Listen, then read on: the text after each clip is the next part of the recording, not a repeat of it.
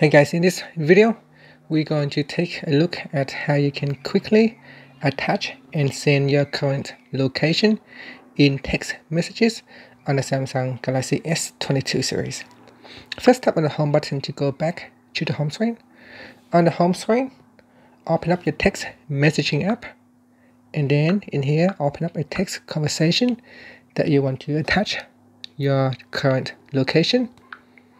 Okay, so next tap on the add button here at the bottom and then tap on location. In location, at the top here there is a map. It will try to use your current location. Now you don't have to use your current locations. You can tap on the search button, and in here you can put in the address that you want to send, or you can use the map up here. You can move on the map. You can try to locate the location that you want to send on the map right here. And then you can zoom in and tap on the pin, and then the map will show the current location and any of the nearby places. And then after that, you can tap on the send button right here, and that will attach the current GPS location in your text message.